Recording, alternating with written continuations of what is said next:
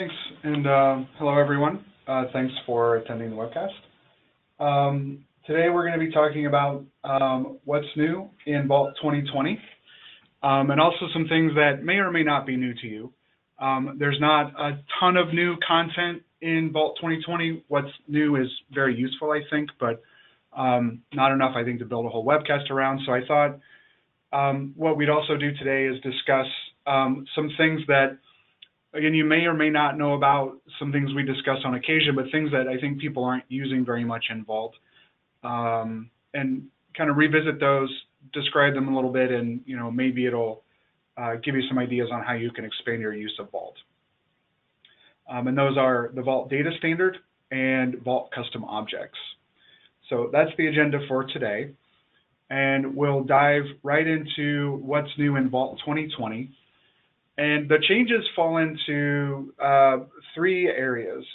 The first, better creation or better design reuse, I would say. A couple years ago, Autodesk revamped the copy design tool for Vault Workgroup and Vault Professional. And this year, they've changed it significantly, mostly from a UI perspective. And I think I can't think of any of the changes that I think are for the worse.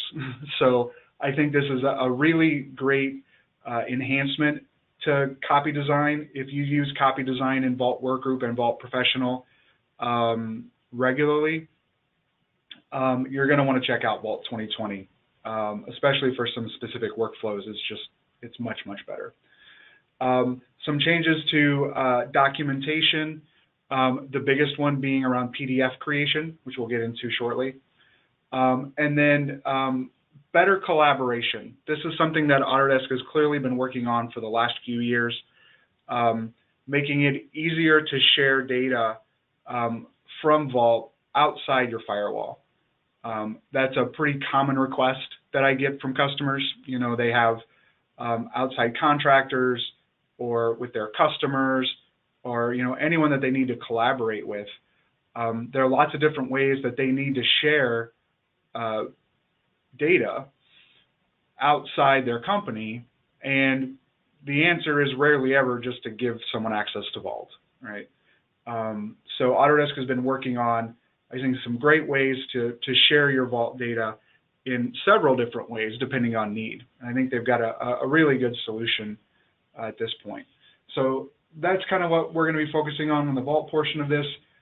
We're going to dive right into copy design. The interface has been changed significantly. I mean, if you saw the two side by side at a glance, you'd say, yeah, they're pretty similar, but there have been some really significant changes. The first is the icons across the top that were somewhat questionable in function have now all been replaced with menus and toolbars. With actual words, right? So I can understand icons in the past. It, reduces the need to, have localizations for different languages for all the different commands, but it wasn't particularly user-friendly, in my opinion. And I think this is a great change. We're seeing, toolbars now. Those toolbars and menus can also be customized, right? Another huge change is the fact that the dialog is now modeless, and we'll see this in a second. I'll show you the actual tool where you can leave the copy design dialog up and still access the Vault window separately, right? So if you need to add additional files to the interface, for example, but you want to find those files using the regular Vault interface first, you can still move around in Vault. Or if you're in the middle of a complex copy design and someone says, I need you to do X, you don't have to cancel the copy design and start over or anything like that, which I think is great. The ability to remove attachments and BOM objects, the BOM object especially is important because prior to 2020, if you did a copy design, you could still assign items to a copied assembly. And the issue with that is the assembly will never have been opened up in Inventor and updated to point to all the new files and their new part numbers. So you would end up, potentially creating a BOM that wasn't accurate and maybe not even realize it.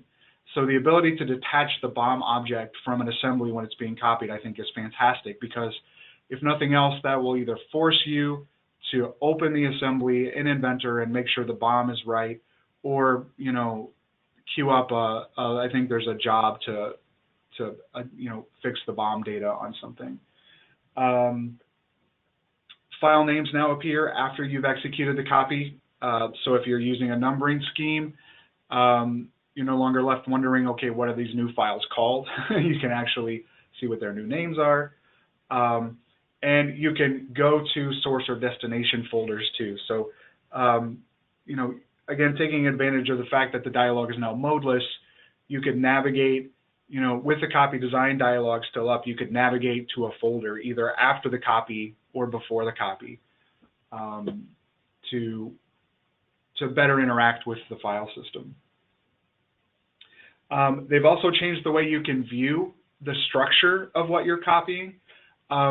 Rather than maybe throwing all of the drawings up at the top and say, okay, which drawing goes to which thing, there's now a documentation subfolder for anything that has, you know, a drawing related to it. So you can more clearly see, you know, what drawing is associated with which model file.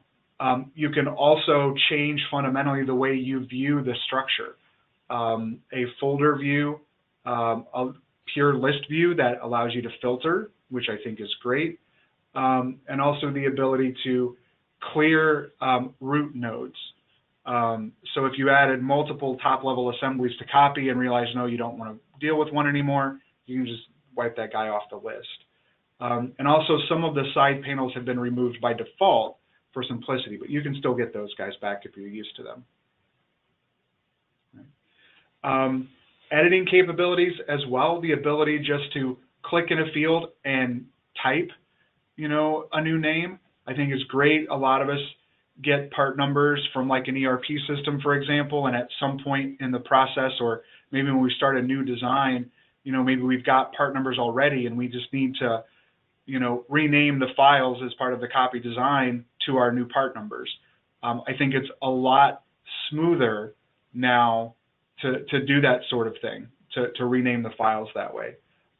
Find and replace in the main grid, because you're allowed to edit file names and paths, you can do a find and replace in the main grid, which is great.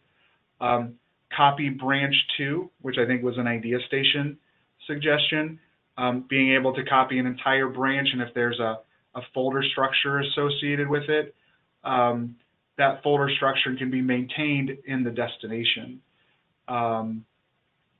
And something really interesting, especially if you do the copy and you want to make sure that if anything comes up after the fact, you want to see, was it a mistake in the copy? Was it something I did?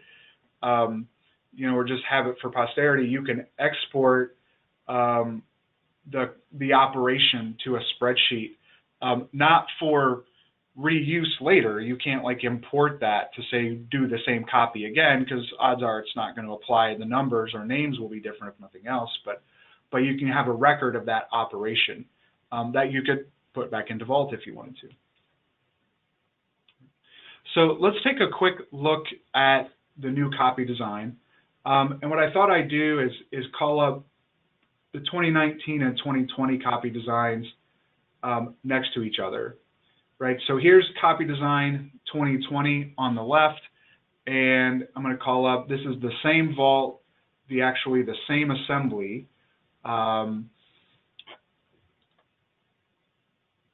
in 2019. So 2019 on the right, 2020 on the left. And so you can see, first of all, right away, this new documentation folder here. The fact that we can see carseat.idw is related to carseat.iam, whereas in 2019, all the drawings are just kind of floating up above here. We also see the icons here have been replaced with, you know, buttons on a toolbar. We also have menus as well we can access. But notice too, here's the copy design dialog. I can flip back to the Vault dialog in 2020 and do whatever I'd like. In 2019, I can't do that my Vault window is actually off the screen right now on another monitor, and I can't get back to it. You can kind of see how the copy design window is flashing a little bit.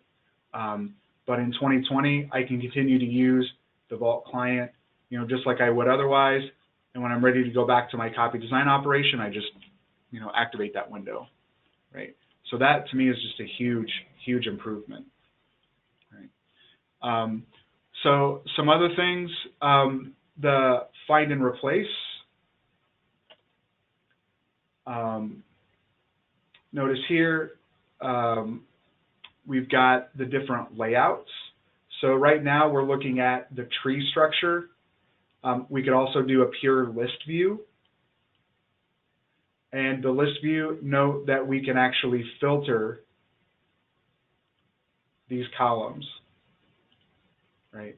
So again, if you've got in a particularly large assembly and you're trying to, most of it's going to be reused and you just need to copy little bits, you could, if there's an acceptable criteria on which to filter, you could do that. Or if you go through and say, I'm going to copy 30 different parts, and you get them all copied and they're all somewhere in the structure, but then you just want to filter only on copy or not, you could get rid of all the other things. Of course, you could always sort too, but then you could shrink your list to make sure you can focus only on the things that you need to work on. Right. And we also have a folder view. So this is sort of analogous to the folder panel we had before, but you can see the entire Vault context and where everything's going to go, and you could drag and drop things again in this structure. So I think it's a much more intuitive, much more user-friendly way of copying. Keeping in mind too that I can type in a new number here just in the grid like so, and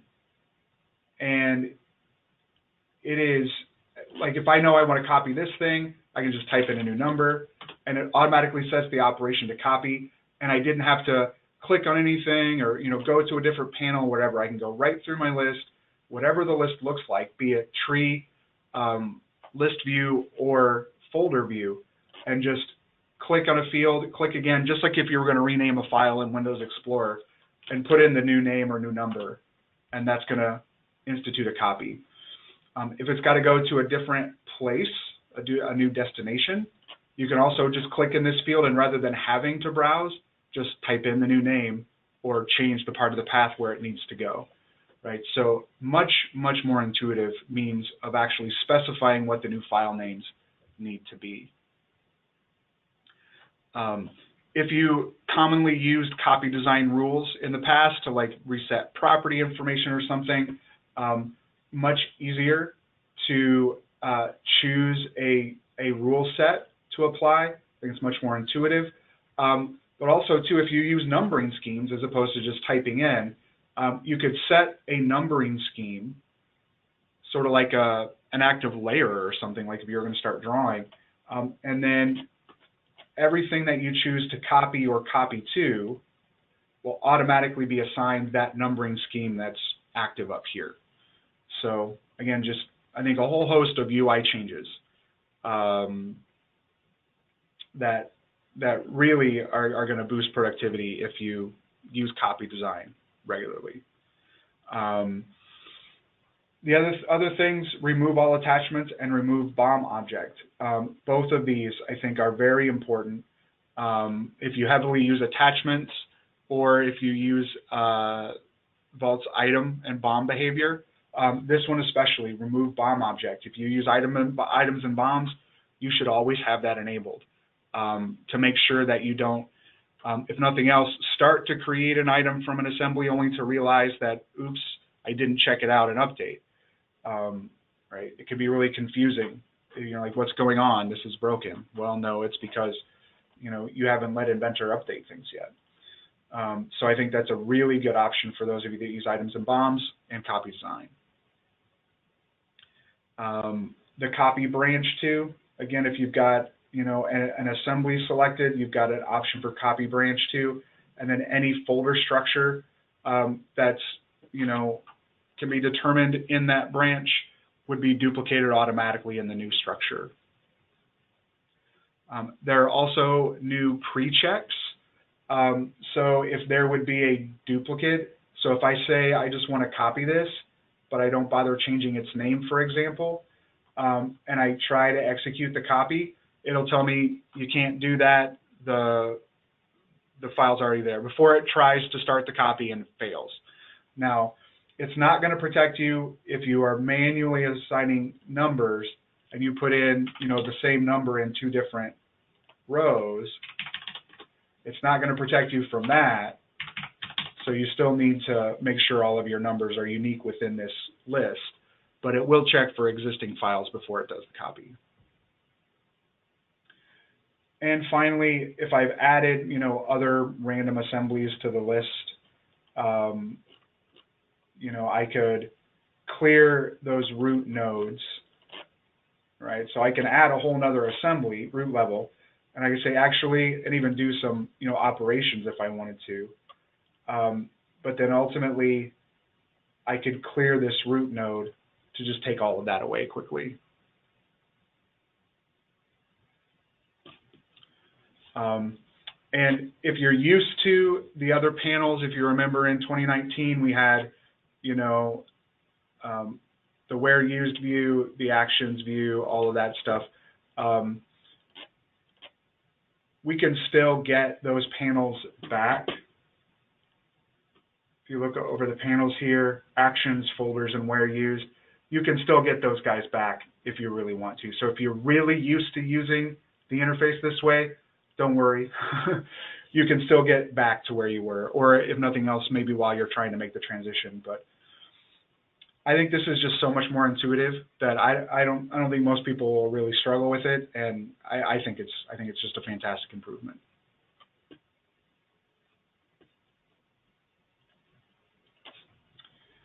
All right, so beyond copy design, I would say all of the changes are fairly minimal with the exception of PDFs, which we'll get to in a second.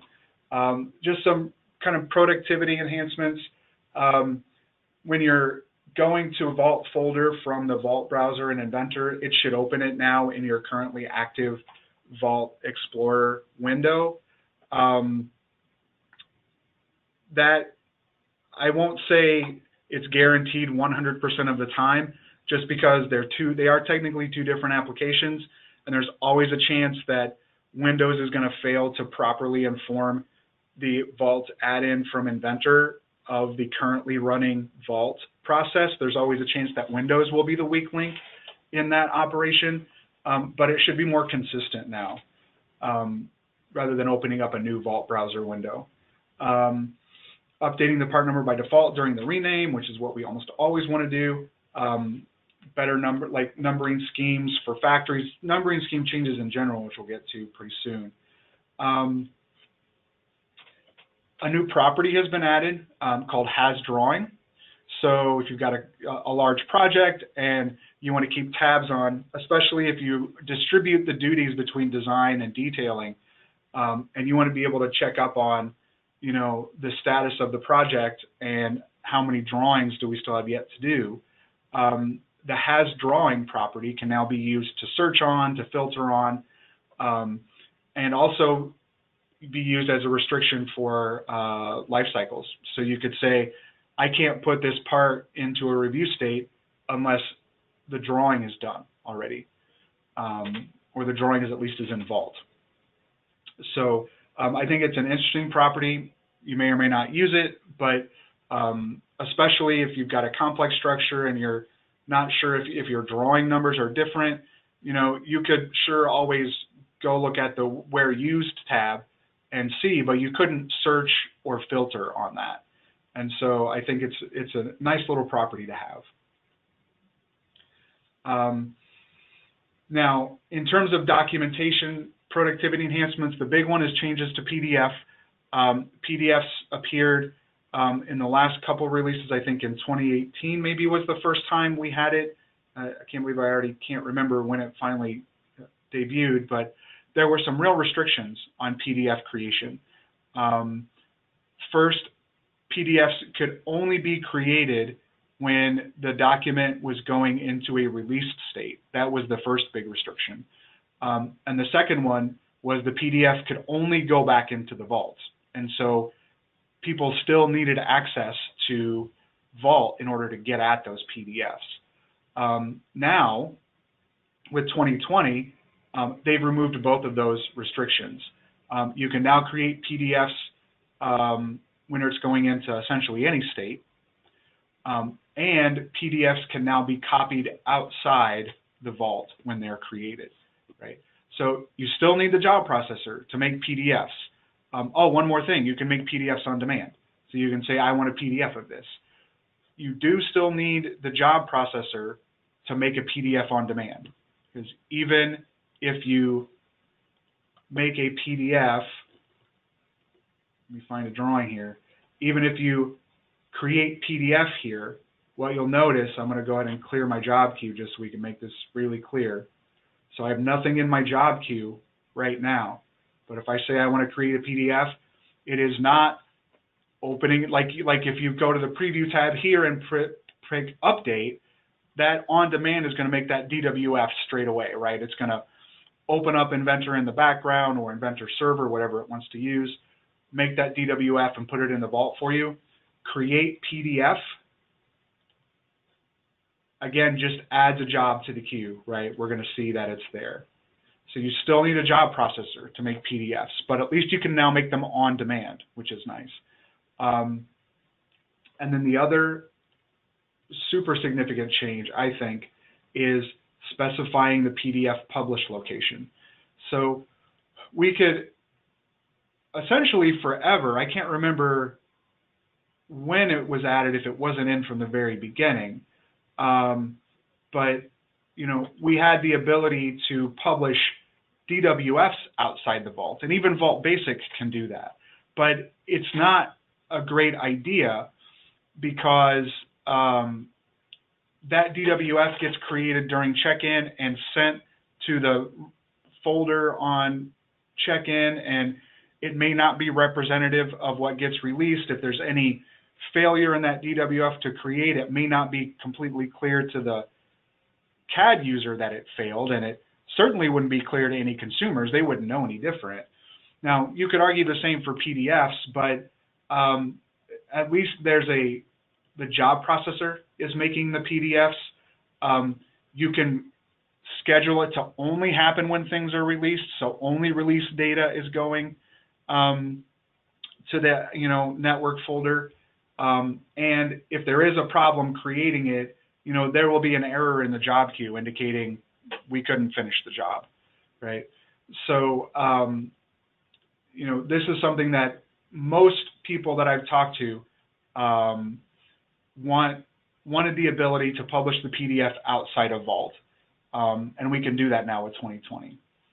And I do see a question about that. Does PDF update when Inventor drawing has been revised?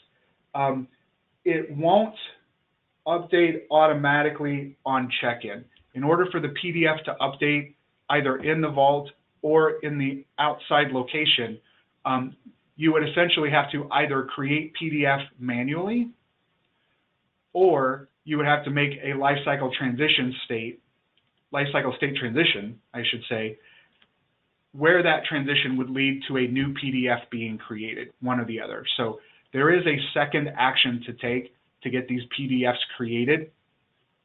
So they really, most commonly, are going to be related to state changes. So my drawing right now, it's not even in a category. Let's go ahead and throw this into engineering, for example, right? And then, ideally, you would revise your drawing, you would check it in, it's a work in progress, you would then eventually release it, which I don't think it's going to let me release it because some children aren't released. No, I guess I turned that off. So now a job could go on the queue to get the PDF updated. But again, you've got to have the job processor running in order to make those PDFs.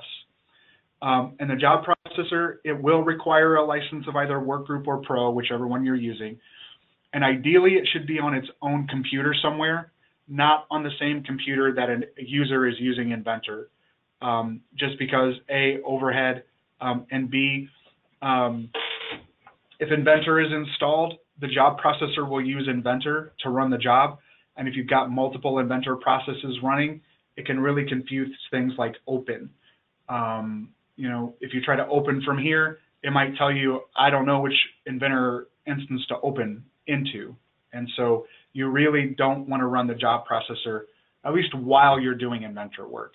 You know, some companies I've worked with, they'll run their job processor at night while engineers aren't using Inventor, for example. It just depends on how timely you need the jobs to get processed and how many jobs you've got to do.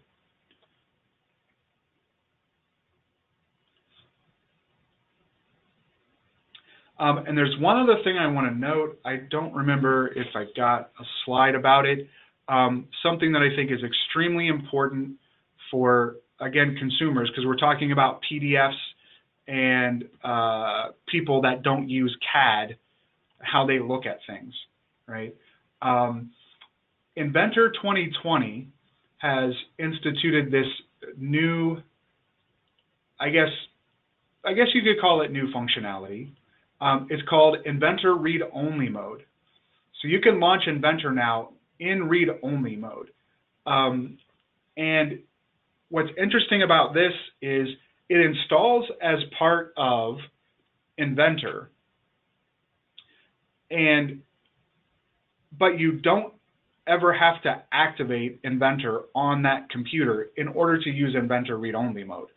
So if you're currently using Inventor View and you find it lacking, which I think most reasonable people would, because you can't take measurements and you know, drawings don't update in response to model changes. There are significant and real problems with Inventor View, to the point where if your workflow is not extremely controlled, Inventor View can actually cause you problems.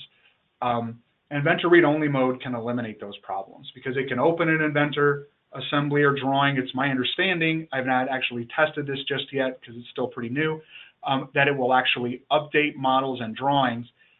The difference is you can't save anything. You're not going to be able to export or anything like that, right? But I could sure open up an Inventor assembly and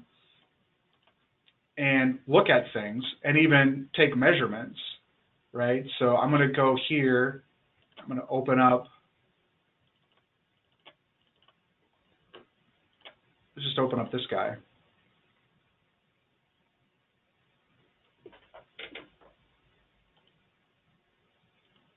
So notice my measuring tools, and again, this is Inventor read-only.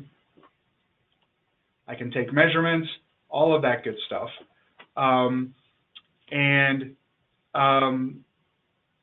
If you install Inventor on somebody's machine and you don't ever activate it, Inventor read-only will still work. So essentially, we now have a very functional viewer for Inventor.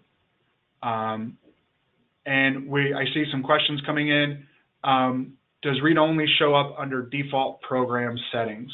I believe so. I don't know if it shows up as an icon on the desktop. Let me turn I usually keep my icons off because it's a little messy. Professional 2020, I don't see Inventor read-only as an icon here, but my start menu, I have a customized start menu for Windows 10, but it definitely is in the start menu under Inventor 2020. And I could, I believe, create a shortcut on a desktop, right, to get to Inventor read-only mode. Another question, will Inventor read-only consume a floating license?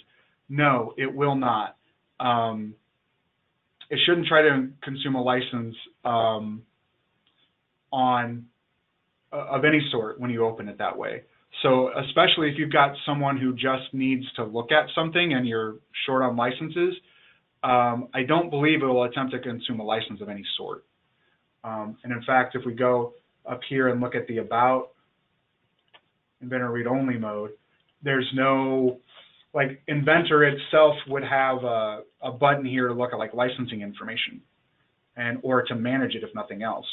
So I believe this is just there. I don't know if there's a way to like download Inventor read-only mode itself from the web and install only Inventor read-only mode. But at least for now, you should be able to install the entire Inventor package on a computer. And then, you know, don't activate Inventor, don't put in a serial number or assign a license to that user or put in the network license information, and they could still launch Inventor read-only and look at things. And part of the reason I'm bringing this up, not to steal any thunder from like a future, you know, Inventor What's New webcast or anything, but one of the options you have in Vault for viewing Inventor files now is Inventor read-only mode. So if you right-click on a model file and choose View, you know, rather than it opening up in Inventor view, it should be able to be opened up in Inventor read-only. And I don't know if this works. Let's see. Yep. So it launches Inventor read-only mode, and we'll view it that way. So I saw another question come in here. It looks like it's about the maybe the job processor. You don't want users to install job processors on their machines. You don't want them to run it on the machine. When you install the Vault Professional client, or Vault Workgroup client, either one I should say, it will always install the job processor, right? And notice I've got 2018, 19, and 20 installed on this computer. It installs the job processor no matter what. And I don't think there's any way to keep it from installing it. But you want to make sure that your users are not running the job processor on their computer, especially while they're doing Inventor work, because it's just going to slow everything down and could cause them issues. So the job processor really should be run on a dedicated computer somewhere.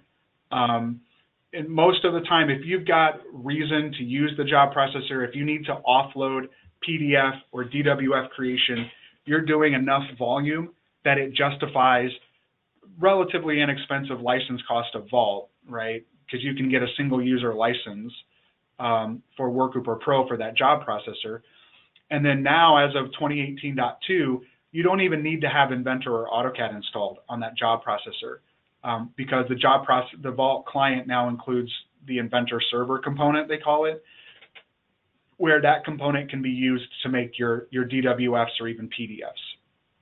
Now, Inventor server, there are some issues with it on occasion, and depending on the way your drawings are done, it may be that Inventor server doesn't produce DWFs or PDFs to the fidelity that you need, and Inventor might. So you might still need a license of Inventor on the computer, on the job processor, but you wouldn't know that for sure until you tested. And I think most people can probably get away with just a license of Vault. And it was, the job processor, it doesn't need crazy amount of resources. You can even install it on a server somewhere that doesn't have like a virtual machine somewhere. Or just an old Windows 7 or Windows 10, system that you've decommissioned but still have around, right? So it's not a crazy idea to have a job processor running on its own hardware in your environment. Right. So the last aspect, and I'm not going to dwell on this too much, is the idea of collaboration. Right now, Vault has been expanding for years to grow in capability, working with now I think over 30 different design packages that Autodesk creates, and even some that Autodesk doesn't. A notable one here, SolidWorks. If you use SolidWorks in your environment in any way, you'll want to check out the Autodesk Vault beta environment or community because there is now a completely new SolidWorks add-in for Vault Professional under development and in beta. And it's supposed to be a lot more capable. So if you've been considering, managing some SolidWorks data with Vault Pro and you've tried out the add-in and it just hasn't been up to snuff, you'll want to get in the beta for the new one, so maybe you can provide some feedback to Autodesk about it. But the idea with Vault really is to manage all of the engineering data in a centralized location, be it obviously Inventor data, electrical data, analysis data, CFD data, civil data like from Civil 3D or Plant, factory data from Inventor's factory tools. There's some great factory integration with Vault now, or Navisworks.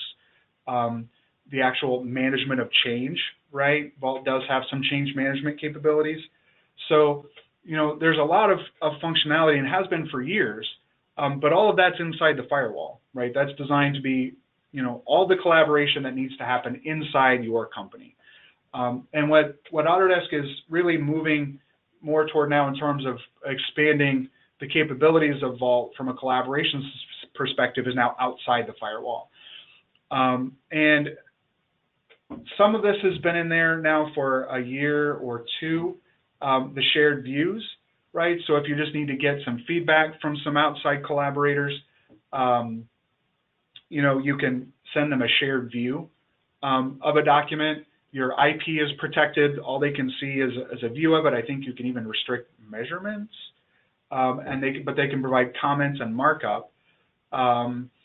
Or if you need to share actual, you know, CAD data, say with a vendor or a contractor, you can use Autodesk Drive to simply throw files up onto a cloud site to make it easier for, say, your outside contractors to get at that data. They can download those files, work on them, and send them back to you in some way, right? But it's all like on demand from within Vault. And then if you need a more bi-directional exchange, Vault Pro has the ability to automatically synchronize data between Fusion Team, and now I think with 2020, the reason this is new is because it can also synchronize to BIM 360, which I think BIM 360 is in much broader use than Fusion Team at the moment. Right. So, I mean, today, if you're talking about, you know, collaboration with people outside your company, you know, a lot of the communication is through PDF, you know, other documents, occasionally like an AutoCAD drawing or a DWG format, right? And there's lots of different ways that those files get to those various parties. An FTP site, if you're into Paint, Dropbox is super common. Buzzsaw is disappearing, right, which is part of the reason that this synchronization is needed, or I think more often than not, unless, you know, the file size is prohibitive, an email, right? So the idea with this synchronization is to replace all of those methods with a much more controllable and bi-directional synchronization method through either Fusion Team or BIM 360. Right, so you can set up either on demand or on a schedule for Vault data to go one way to BIM 360, or to be able to be updated back from BIM 360. So if you're talking about a contractor, for example, you can synchronize data to BIM 360. They can pull that data down, make their changes, save it back to BIM 360, and then Vault can automatically pull those changes back down.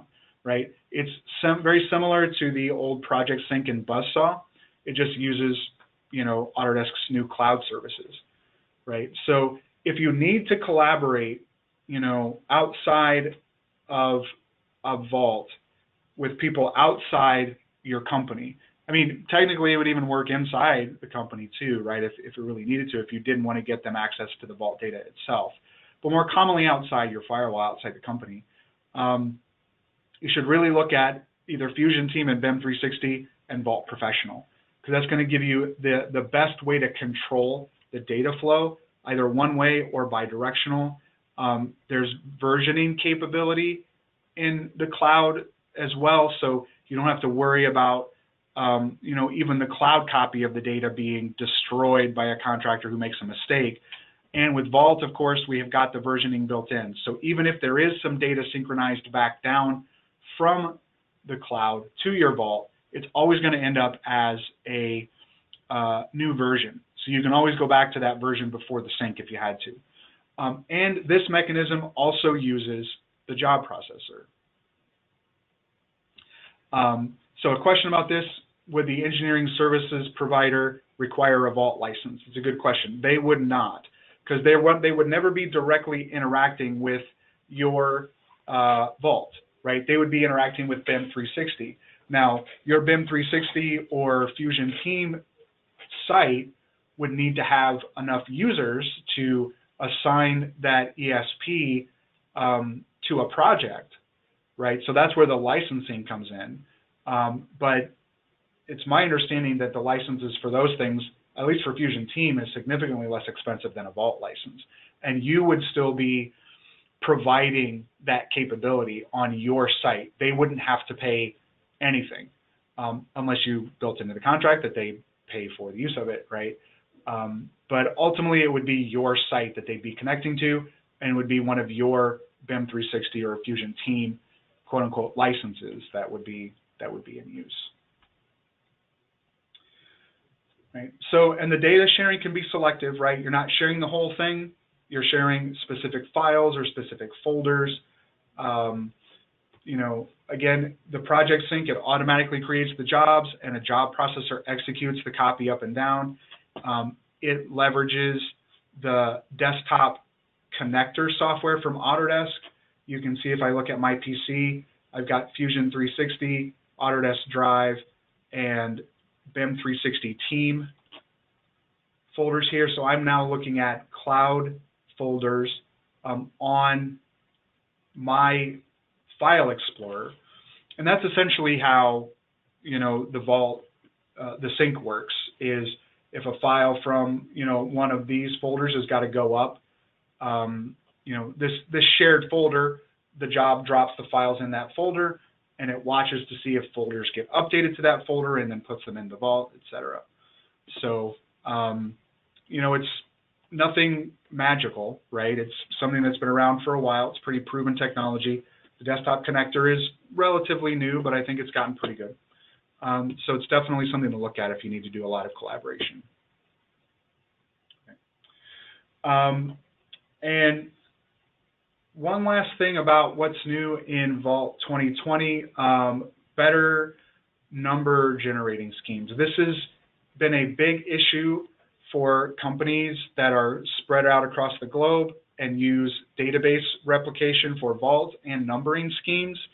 A numbering scheme would always come from the local ADMS. A number would come. And there's always a chance that there could be some conflict because the databases only communicate every 60 seconds.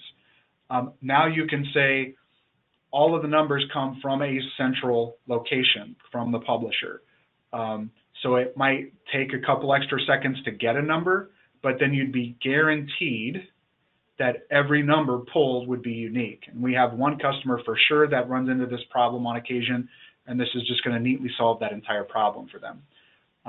It is also possible to have a custom numbering provider. I haven't gotten into that yet. It's something you configure on the server, and I don't know the full capability of it. But if the Vault numbering schemes just simply don't work for you at all, but you still want to use the basic behavior, that could be an option.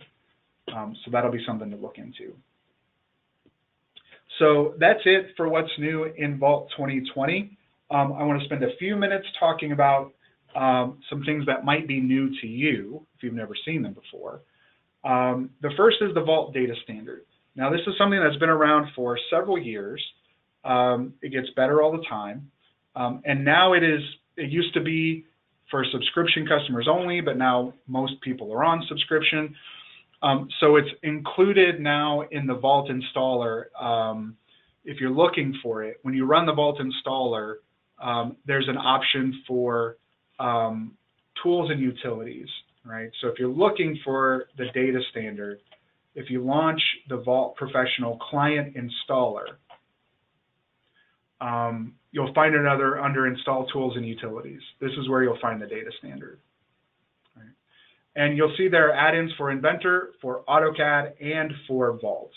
And that's essentially what the data standard is. It's add-ins for Inventor, for AutoCAD, and for Vault. And it has a few different purposes. First off, when you are saving a new document in either Inventor or AutoCAD, you'll get this dialog that pops up. And it allows you to actually pick a Vault folder location from the vault, essentially, rather than, let me get Inventor fired up here, rather than picking a location in your local workspace. And that's always a potential issue when you're making new files with Vault.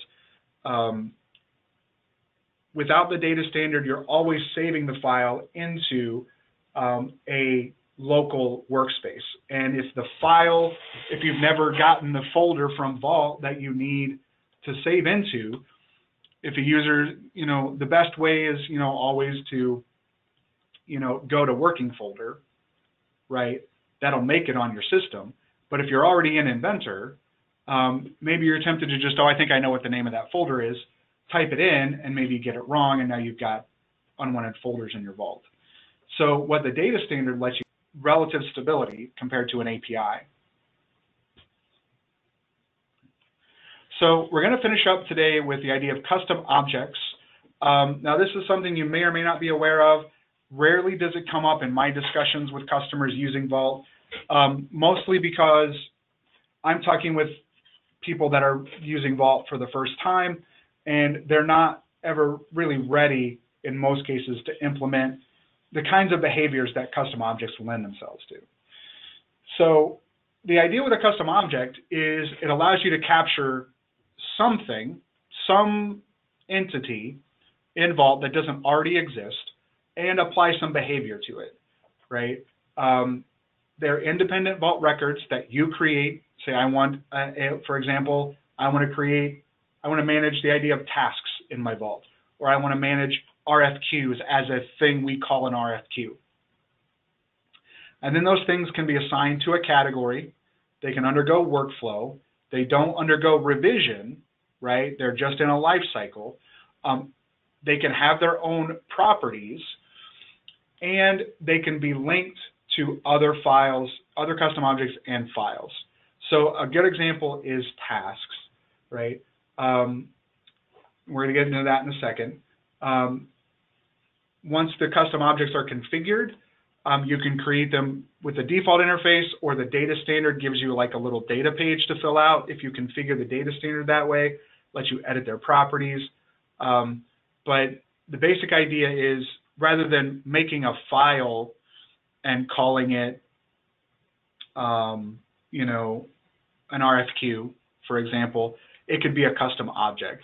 Now, if the thing needs to contain a lot of information, I think sometimes creating a document is still the way to go.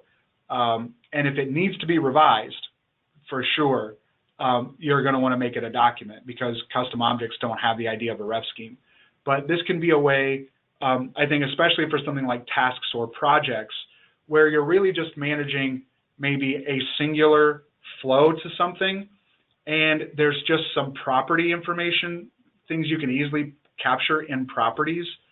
There doesn't need to be complex behavior, because like an RFQ might involve, capturing a starter BOM and, costing and margins and stuff. And so, a spreadsheet would be really good for that.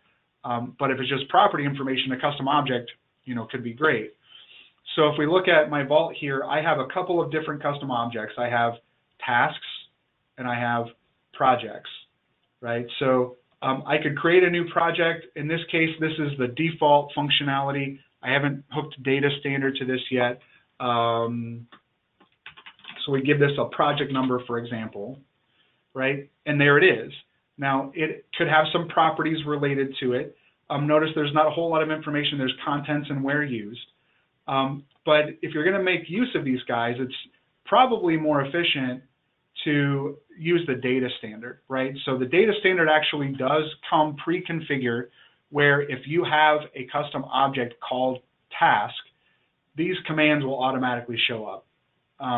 They won't be called this. I changed their name.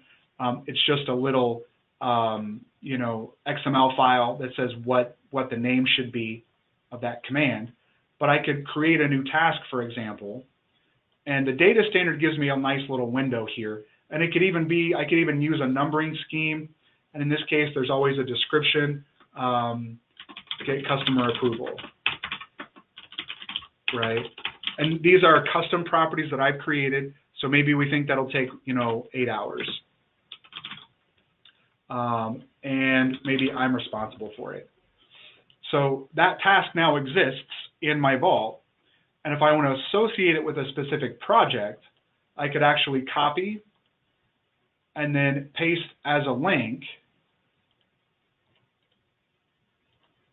into the contents of that project. And so now I can see the project, it uses this task is related to it. And if I go back to the task, I could see it is used here by this project, right? And because the data standard is integrated, I also see the data sheet for this guy as well, so I can see its property information in a specific way. So that's how custom objects would work out of the box. And for simple operations with no business logic behind it, I think they can be pretty effective.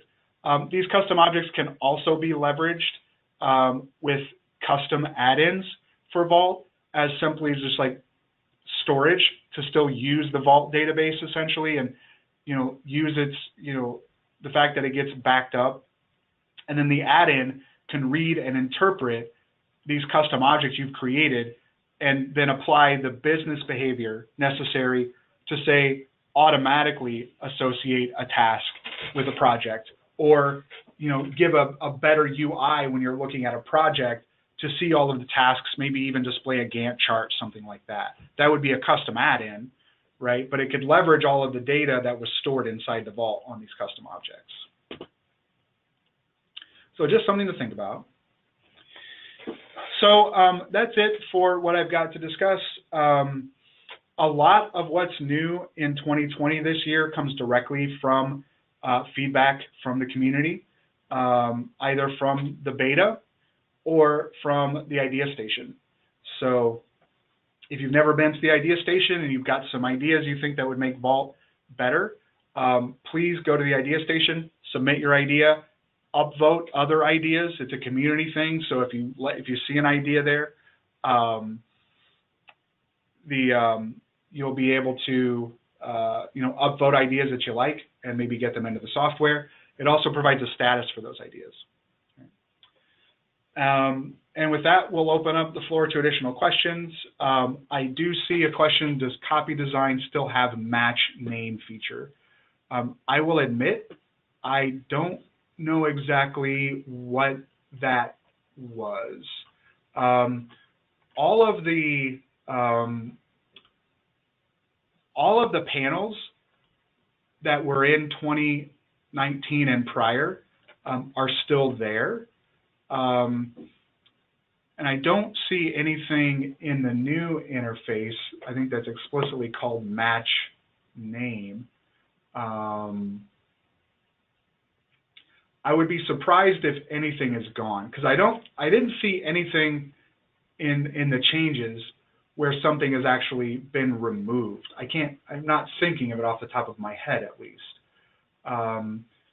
So I would be surprised if it actually disappeared, because the old numbering page where you would go to like name things is still there. You can still set default suffixes and prefixes and do a find and replace. So I would be surprised. If it's gone entirely. Okay, yeah. I guess to clarify, does it automatically name the IDW the same as the IPC? Yeah, it will do that. Yeah, that definitely did not go away. So it's going to automatically assume. So like this car seat here, if I go to copy design, and here's the documentation of it. If I choose to copy this guy, notice it did set the name automatically. And if I change this, it automatically, oh, I'm sorry, I think I had my screen paused. So let's display that. Notice here's the drawing, here's the model. So if I change the number here, it's going to automatically change the drawing as well. So that is still there.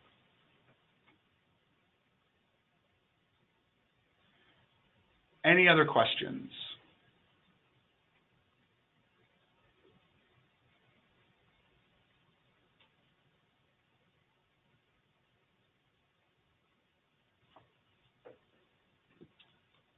has been a couple minutes. I'm not seeing anything else come in. So don't forget, you can always, I think there's an opportunity after the session if you still have a question, you can always contact your Hagerman account manager as well with additional questions.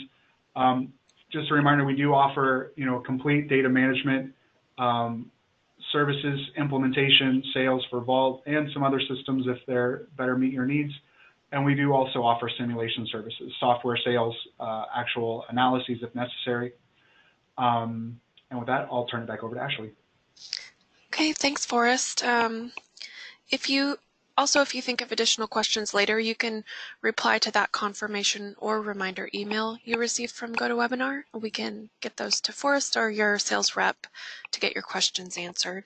And once again, if you could take a few moments to fill out the survey, it will just pop up as we close down today. Thanks for attending and have a great day, everybody.